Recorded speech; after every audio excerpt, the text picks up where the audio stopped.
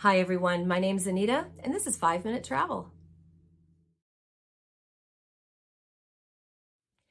Today I'm going to show you a lot of little things, and these are all things that I use when I travel.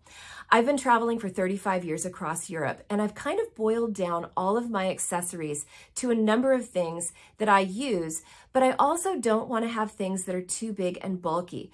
I have found the smallest, most convenient version of all of the things that I need, and that's what I'm going to show you today.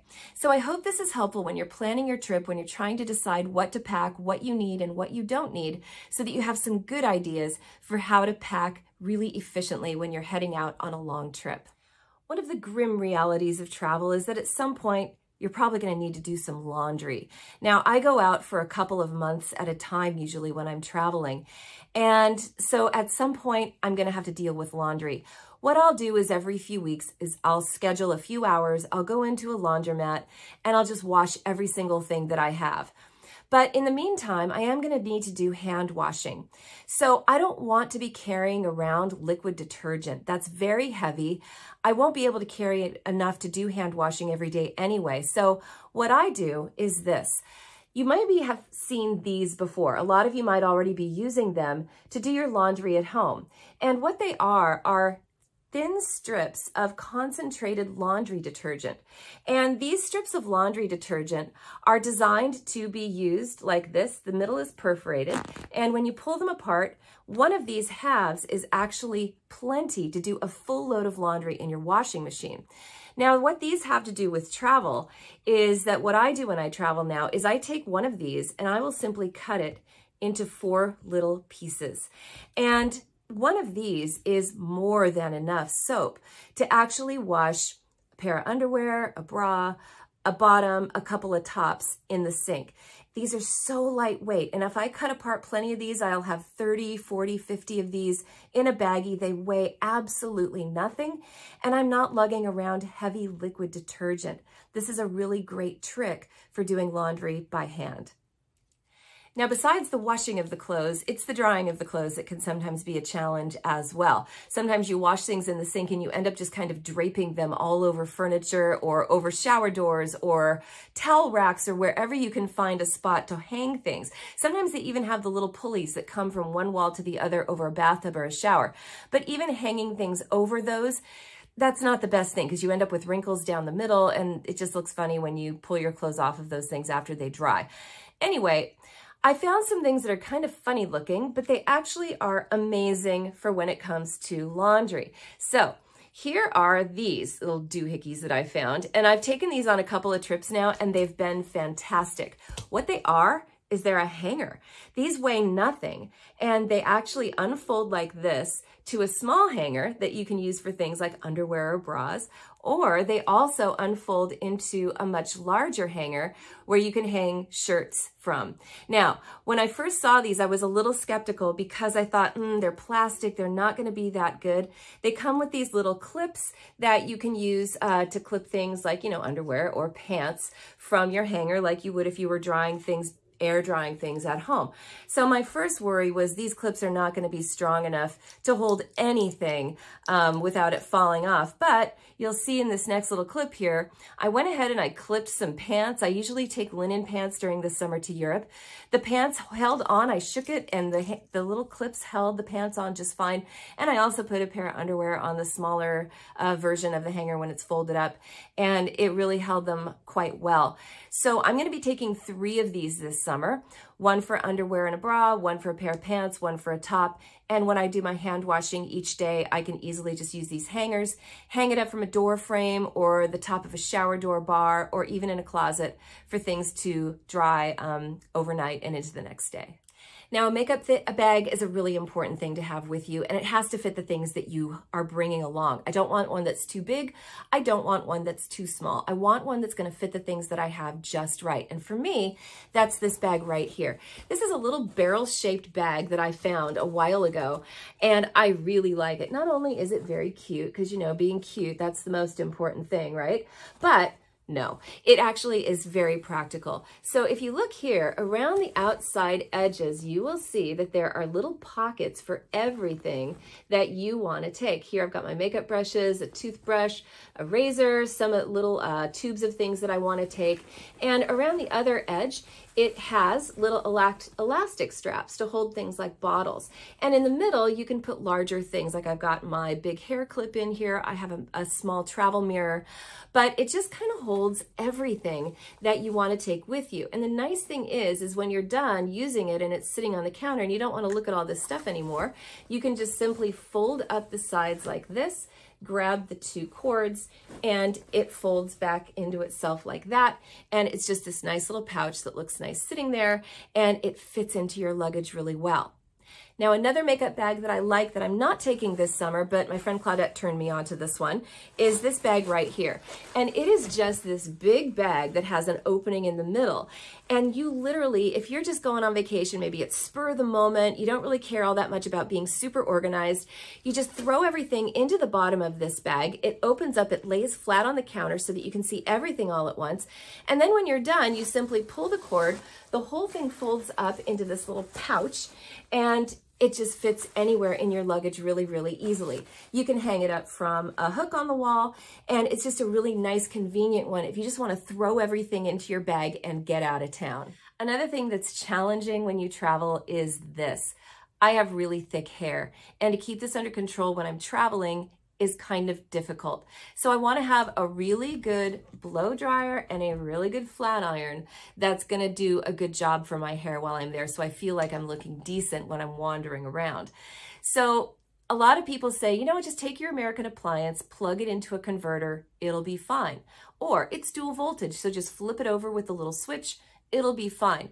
Now, one thing I'll say about that is blow dryers and converters are not always the best pairing when it comes to 220 voltage in Europe. Oftentimes, the power needed to power a blow dryer will overwhelm the converter and blow it up, blow up your appliance, and often blow out the power in the building you're staying.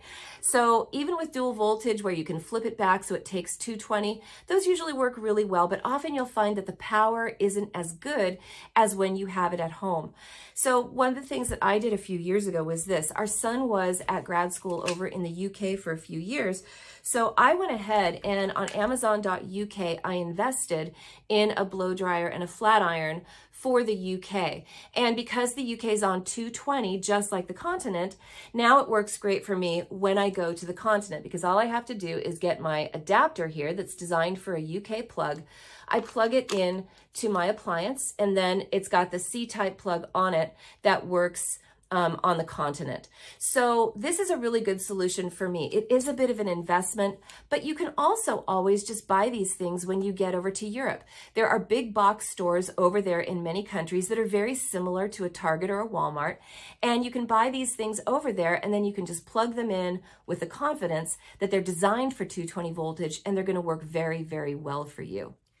Bringing jewelry on vacation is something that I kind of gave up on doing a while ago because I just could not find a jewelry holder for travel that I liked. They were either too big for the jewelry that I had, they were a funny shape, they didn't fit well in my luggage, but I finally found one that I started using this year that I really like.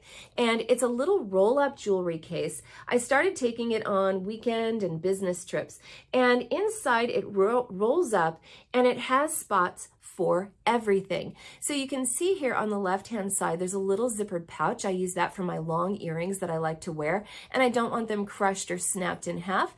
There's also hooks at the top for bracelets and necklaces. There is a sliding piece of felt that snaps at the top so you can secure your rings right over that.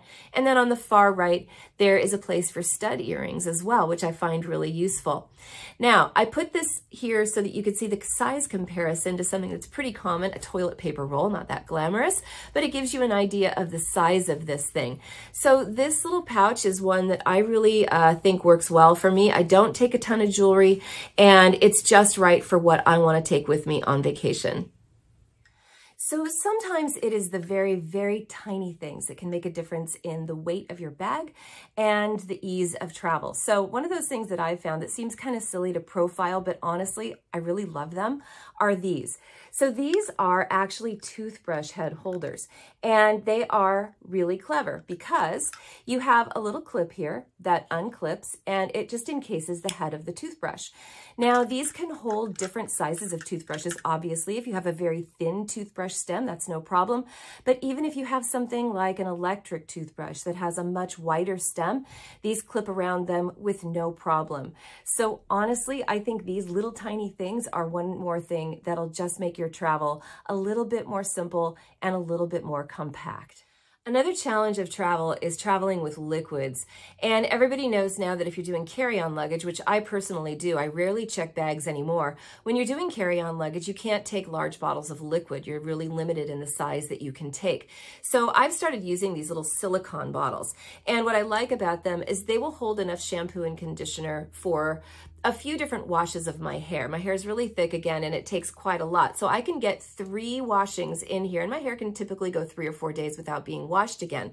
So that's nice. Now, one of the things you'll find in Europe that's very common is a lot of hotels and even Airbnbs now will have a large dispenser on the wall of the shower that has shampoo, conditioner, body wash in it. So if I'm running low, whenever I get to a place that has those dispensers on the wall, I'll simply refill my little containers so that I have it when I stay in the places that don't have those dispensers on the wall. Now, I love my husband dearly, but sometimes when we're in Europe and we're in a city, we will have different interests in the things that we want to see. Sometimes he'll want to go that direction and see something.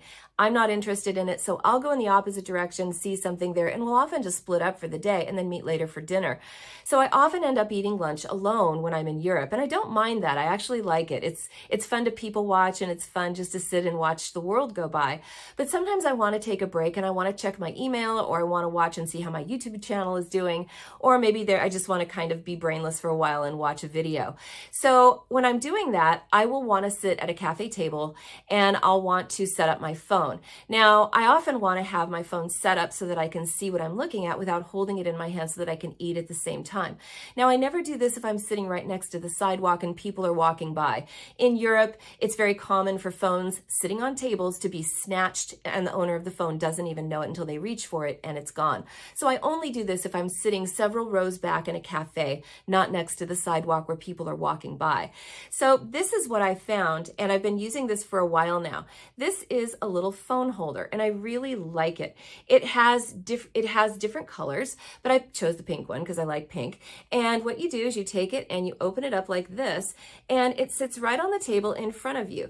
And you can take your phone. This is my phone case because obviously I'm using my phone to record right now. And it sits on this little stand, either landscape mode or portrait mode. And you can watch your phone, you can read a book, whatever it is that you want to do while you're sitting there in a cafe or wherever you are. It's just a handy little phone stand. And when you fold it up, it is so thin that it slides right into a pocket of your bag really well.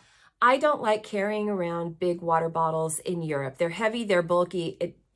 My hands want to be free. I don't want to be having to carry one of those things around. And I don't like carrying a big giant bag with all kinds of stuff in it. I'm not on safari. I'm walking around a city.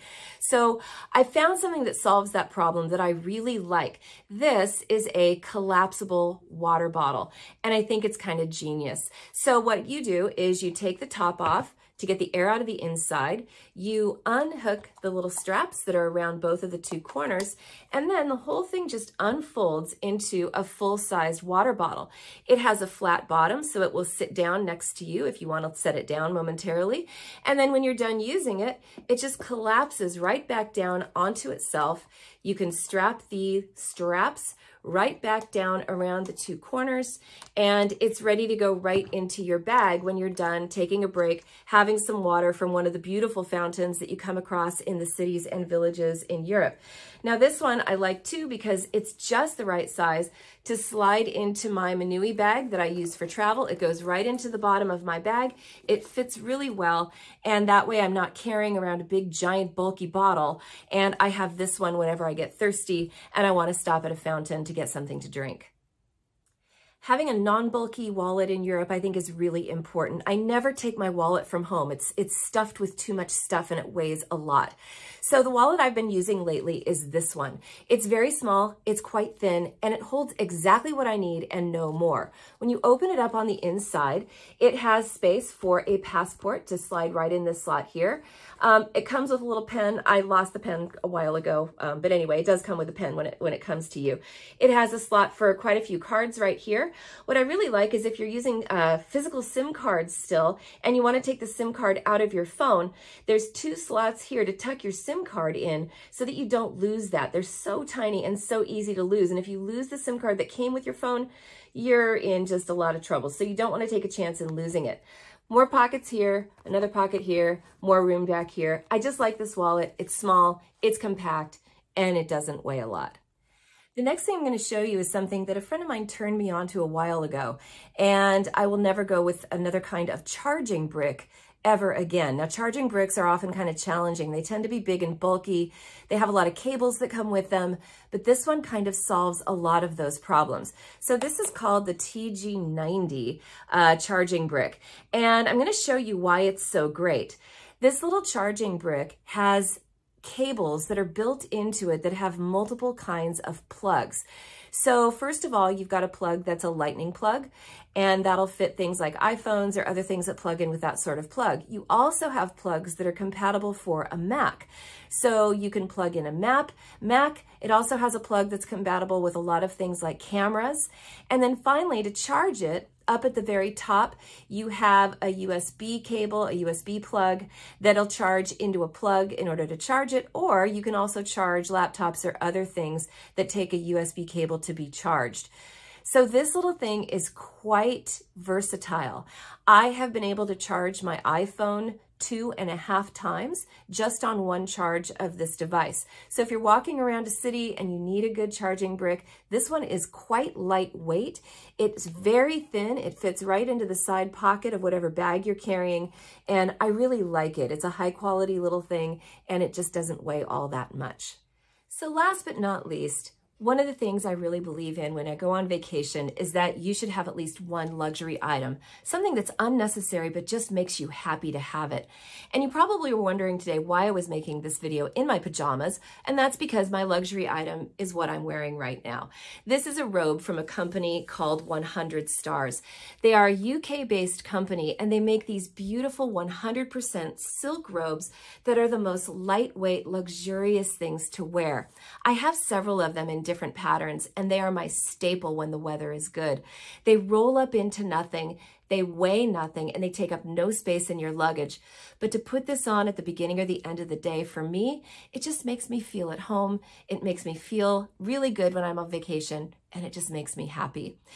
So all the things that I've shown you today in the video are linked down below. If you're interested in any of them, you can purchase them down below. I am not sponsored by this company, 100 Stars. I just like their stuff. So I do have a link to them down below as well. So if there's any comments that you have or questions that you have, or maybe there's something that you like to take when you travel that I didn't mention in this video today, and you think that it's an absolute necessity, go ahead and put a comment down below, and I'd be happy to respond to you, and I'd love to read some of your suggestions for things that you take when you go on vacation. Have a great day, and I will see you next time.